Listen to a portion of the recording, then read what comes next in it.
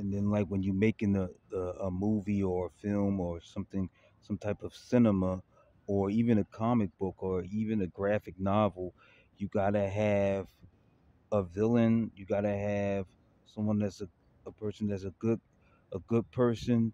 You gotta have a reason why that person's a villain. You gotta have a reason why that person's a good person. You have to have them like a origin story on how they got to that land or how they got to that planet, or if you're doing a western, how he found the horse, how he lost the horse. you know it has to be based on that area or that world that you're writing about. Even if it's about outer space, they can be in outer space and their spaceship crashed on a alien planet and they don't know what is on that planet, whether it's humanoids or whether it's dinosaurs. You can write anything. When you're writing, you can write anything. But see, when you're writing a novel or you're writing a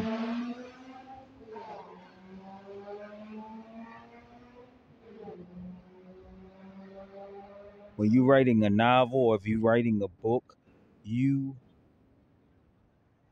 you have to find out who you want to live and who you want to die.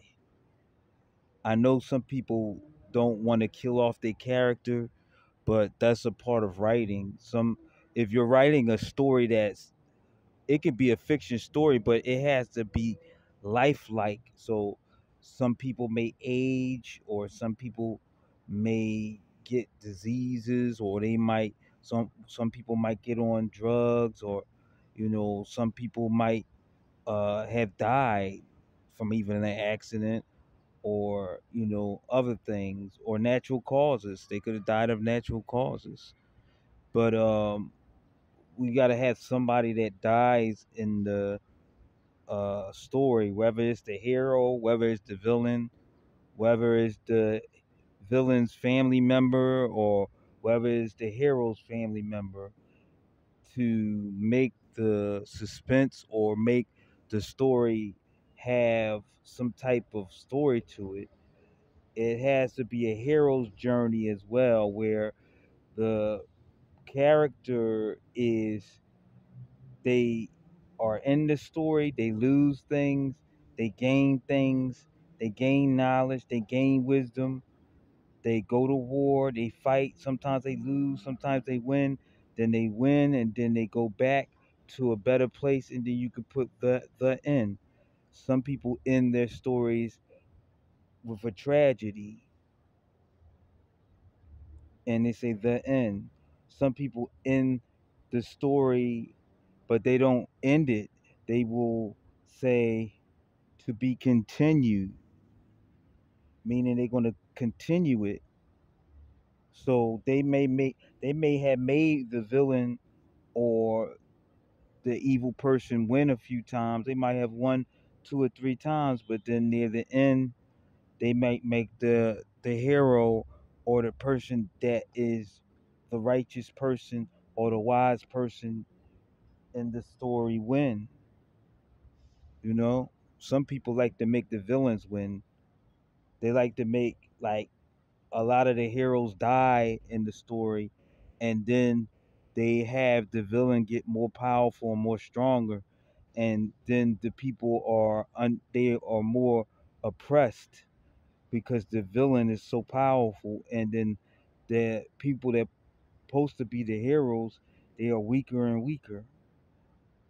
But then some people that write stories, they like to write a happy ending where the people win at the end, where the villain or the evil person, they disappear or they go away, and then all the people celebrate and they party and they're happy.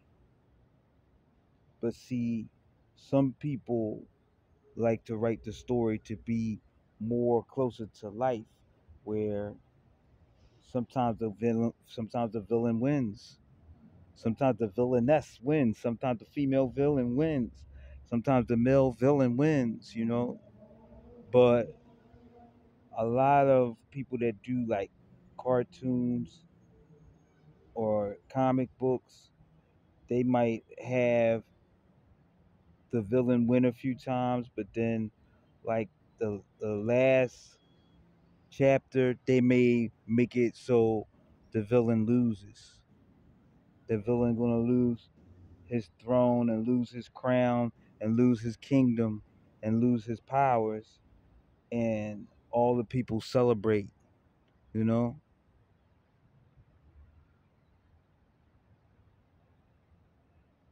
so like when you doing cinema, you got to look at the different camera angles. You got to look at the shadows. You may have to have equipment that can make shadows. Then you got to have equipment that can make light, whether it's in the daytime or at night, and have certain actors and actresses, male actors and female actors, to act the roles in the part. Or you can just do a graphic novel and draw, if you do art, draw and make a comic book with the different characters. Have people that are villains in it, have people that are wise, have people that are the heroes in it, have some type of storyline that makes sense. You have to find out what audience is going to appeal to your story, because there's certain audiences that may be younger, they might be teenagers, they might be more mature, they might be people in their 30s or people in their 40s, people in their 50s, because your storyline might be so mature that adults will relate to it. And be patient when you're doing the stories. Take your time when you're doing the stories. If you have equipment where you can use your camera, use your recording device, and you can actually make a short story, a short film,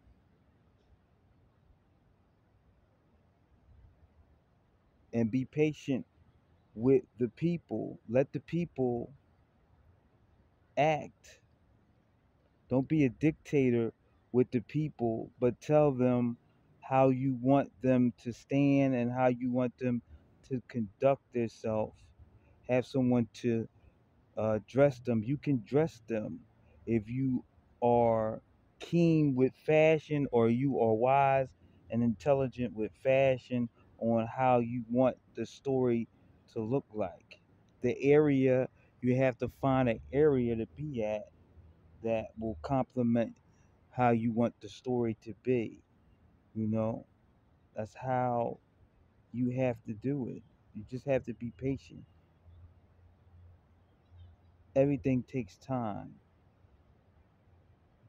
And also look at movie directors. Read about movie directors. Look at movie directors' movies. Look at how they put their movies together. Look at it from the beginning to the end.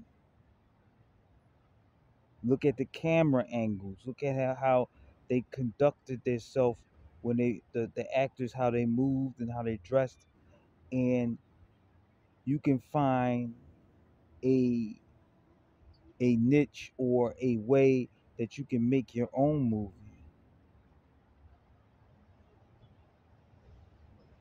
You can have it as a comedy, you can have it as a horror movie, you can have it as a drama, or you can have it as a love story.